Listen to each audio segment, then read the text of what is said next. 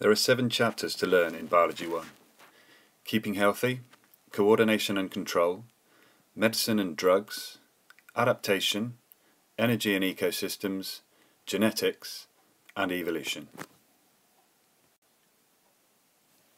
Most people eat a varied diet which includes everything needed to keep the body healthy. Different people need different amounts of energy.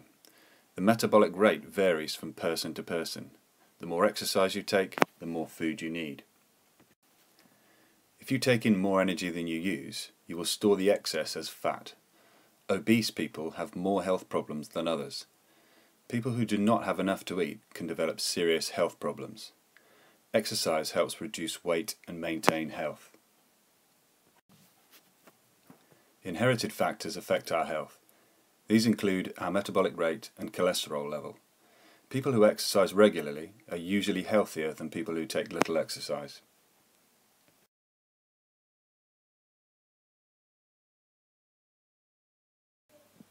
Don't forget, your metabolic rate refers to the chemical reactions which take place in cells. The word malnourished can be used to describe people who do not have a balanced diet. They may have too little food or too much food, or take in the wrong combination of foods. Infectious diseases are caused by microorganisms called pathogens, such as bacteria and viruses. Bacteria and viruses reproduce rapidly inside your body. Bacteria can produce toxins which make you feel ill. Viruses damage your cells as they reproduce. This can also make you feel ill. Ignaz Semmelweis recognized the importance of hand washing in preventing the spread of infectious diseases in hospital. Your body has several methods of defending itself against the entry of pathogens using the skin, the mucus of the breathing system, and the clotting of the blood.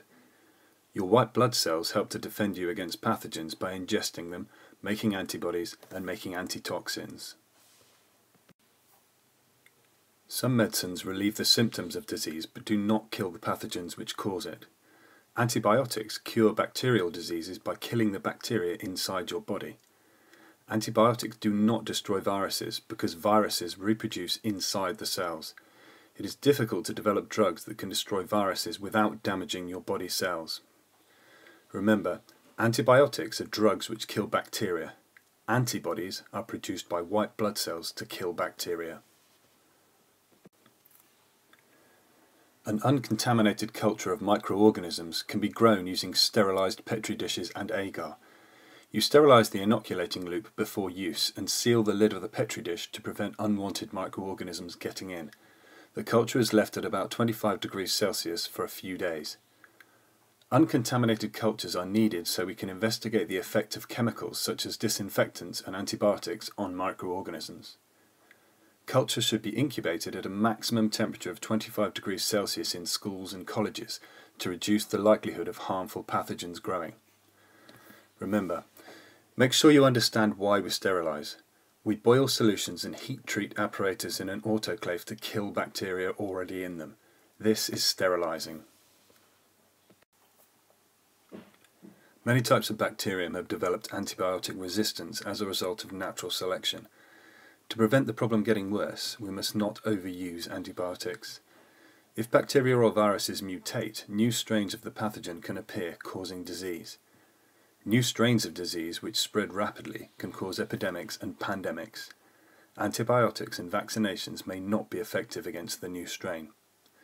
Remember, washing hands removes the pathogens on them, but it may not kill the pathogens.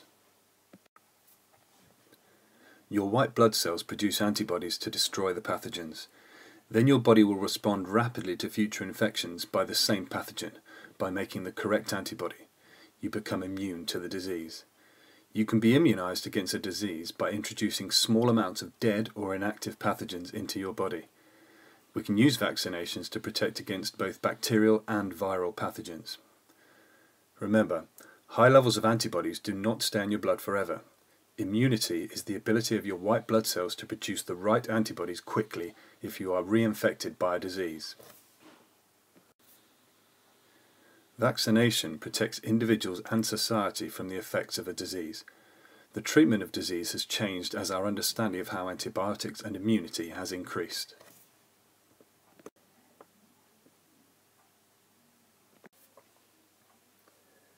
The nervous system uses electrical impulses to enable you to react quickly to your surroundings and coordinate what you do. Cells called receptors detect stimuli, or changes in the environment. Like all animal cells, light receptor cells and other receptors have a nucleus, cytoplasm, and cell membrane. Impulses from receptors pass along sensory neurons to the brain or spinal cord, the central nervous system. Impulses are sent along motor neurons from the brain to the effector organs. Make sure you're clear that motor means movement. Motor neurons stimulate the muscles to contract. And be careful to use the terms neuron and nerve correctly. Talk about impulses, not messages, travelling along a neuron. Some responses to stimuli are automatic and rapid and are called reflex actions. Reflex actions run everyday bodily functions and help you to avoid danger. Make sure you know the correct sequence of links from the receptor to the effector.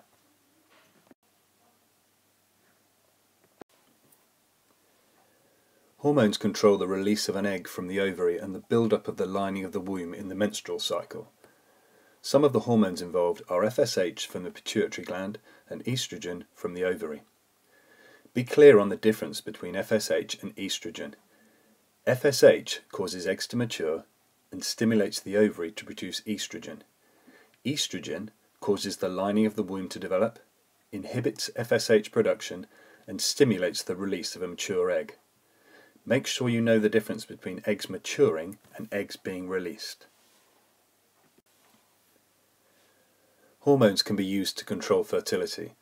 Oral contraceptives contain hormones which stop FSH production, so no eggs mature. FSH can be used as a fertility drug for women to stimulate eggs to mature in their ovaries. These eggs may be used in IVF treatments.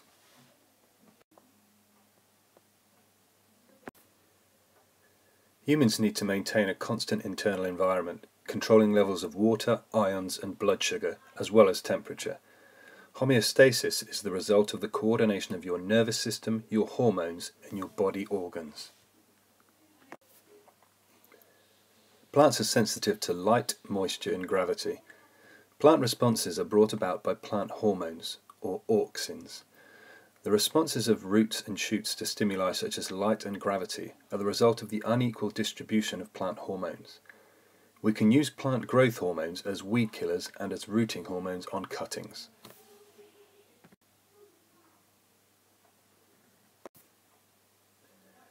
There are benefits and problems associated with the use of hormones to control fertility, and these must be evaluated carefully. Plant hormones are very useful as weed killers, but their use can damage the environment. When we develop new medicines, they have to be tested and trialled extensively before we can use them. Drugs are tested to see if they work well. We also make sure they are not too toxic and have no unacceptable side effects. Thalidomide was developed as a sleeping pill and was found to prevent morning sickness in early pregnancy. It had not been fully tested and it caused birth defects. Make sure you're clear that a medical drug is tested to establish its effectiveness, its toxicity, and the most appropriate dose. And remember, the cells, tissues, and animals act as models to predict how the drug may behave in humans. Statins lower the amount of cholesterol in the blood and can reduce the risk of cardiovascular disease by up to 40%. The effectiveness of both prescribed and non-prescribed drugs can only be measured in proper double-blind trials. Drugs change the chemical processes in your body, so you may become addicted to them. Addiction is when you become physically or mentally dependent on a drug. Smoking cannabis may cause mental health problems. Hard drugs such as cocaine and heroin are very addictive and can cause serious health problems. Many recreational drugs affect the nervous system, particularly the brain. Some are more harmful than others. Some recreational drugs are legal and others are illegal. The overall impact of legal drugs on health is much greater than illegal drugs because more people use them. People can progress from using recreational drugs such as cannabis to addiction to hard drugs because cannabis is illegal and has to be obtained from a drug dealer. Cannabis smoke contains chemicals which may cause mental illness in some people. Teenagers are particularly vulnerable to this effect. Anabolic steroids and other banned performance-enhancing drugs are used by some athletes. The use of performance-enhancing drugs is considered unethical by most people. Make sure you understand why athletes are banned from using some medical drugs.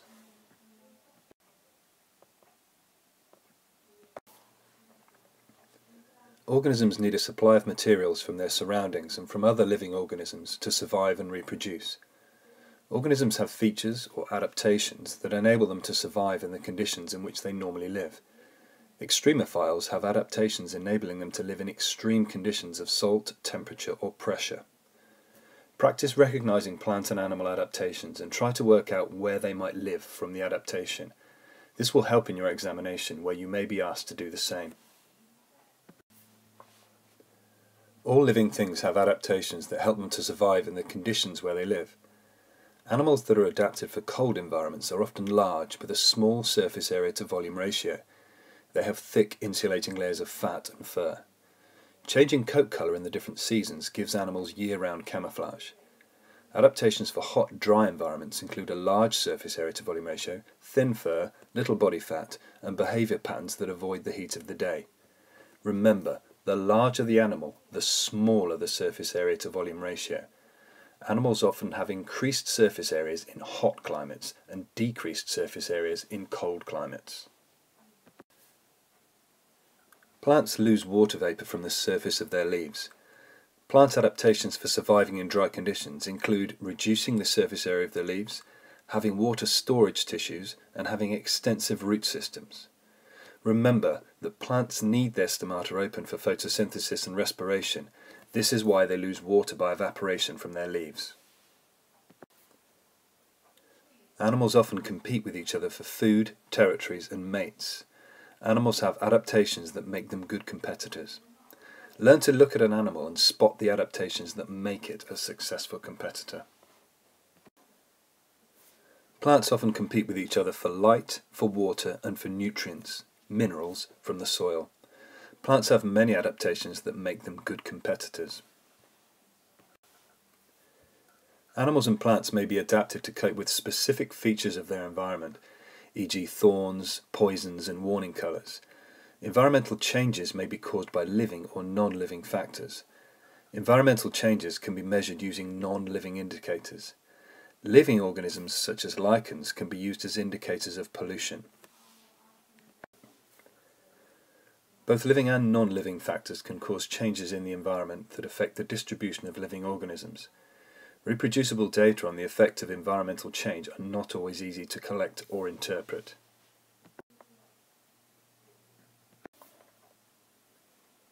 Radiation from the sun, solar or light energy, is the main source of energy for all living things. The sun's light energy is captured and used by green plants and algae during photosynthesis to make new biomass. Biomass is the dry mass of living material in an animal or plant. The mass of living material at each stage of a food chain is less than at the previous stage. The biomass at each stage can be drawn to scale and shown as a pyramid of biomass. Make sure you can draw pyramids of biomass when you are given the data. The amounts of biomass and energy get less at each successive stage in a food chain. This is because some material and energy are always lost in waste materials, and some are used for respiration to supply energy for living processes, including movement. Much of the energy is eventually transferred by heating to the surroundings. Make sure you can explain the different ways in which energy is lost between the stages of a food chain. Living things remove materials from the environment as they grow. They return them when they die through the action of the decomposers. Materials decay because they are broken down or digested by microorganisms. Microorganisms digest materials faster in warm, moist conditions. Many of them also need oxygen. The decay process releases substances that plants need to grow. In a stable community, the processes that remove materials, particularly plant growth, are balanced by the processes that return materials.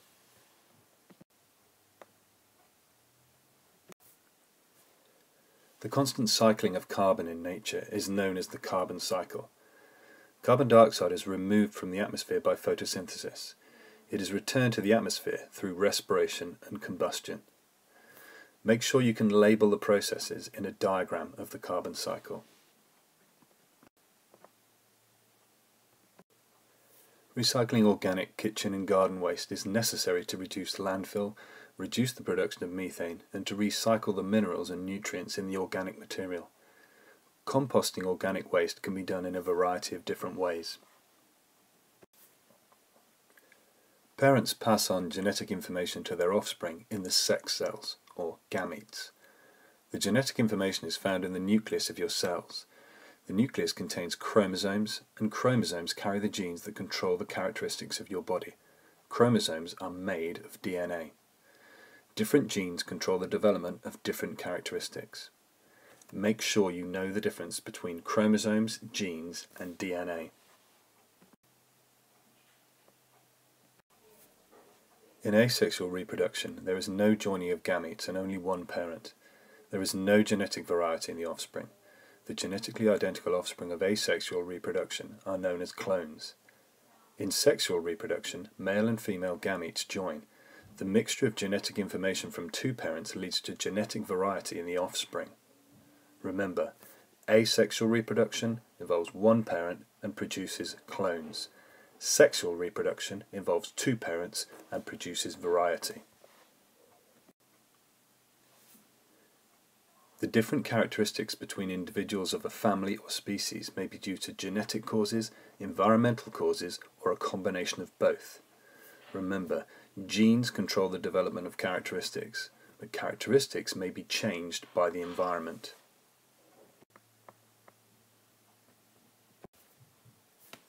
New plant clones can be produced quickly and cheaply by taking cuttings from mature plants. The new plants are genetically identical to the older ones. A modern technique for cloning plants is tissue culture using cells from a small part of the original plant. Transplanting cloned embryos is one way in which animals are cloned. Remember, clones have identical genetic information.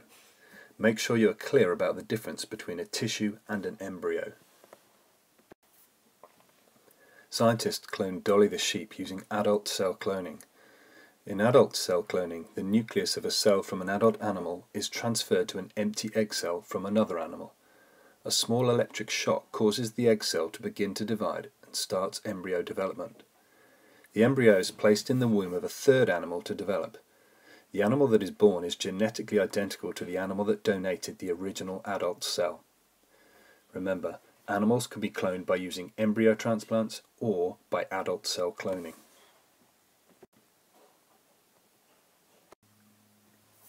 Genes can be transferred to the cells of animals and plants at an early stage of their development, so they develop desired characteristics. This is genetic engineering.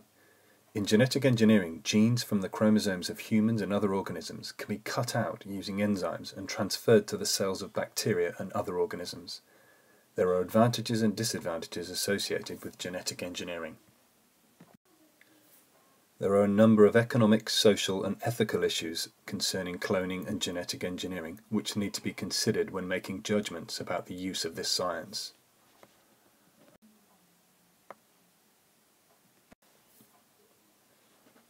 The theory of evolution states that all the species which are alive today, and many more which are now extinct, evolved from simple life forms that first developed more than 3 billion years ago. Darwin's theory is that evolution takes place through natural selection. Remember, avoid confusion between the theory of evolution and the process of natural selection. And remember the basic key stages in natural selection: survive, breed, pass on genes. Darwin's theory of evolution by natural selection was only gradually accepted for a number of reasons. These include a conflict with the widely held belief that God made all the animals and plants on the earth, insufficient evidence, and no mechanism for explaining variety and inheritance. Genetics were not understood for another 50 years. Natural selection works by selecting the organisms best adapted to a particular habitat. Different organisms in a species show a wide range of variation because of differences in their genes. The individuals with the characteristics most suited to their environment are most likely to survive and breed successfully. The genes that have produced these successful characteristics are then passed on to the next generation. Mutation is a change in the genetic material, DNA, which results in a new form of a gene. Studying the similarities and differences between organisms allows us to classify them into animals, plants, and microorganisms. Classification also helps us to understand evolutionary and ecological relationships.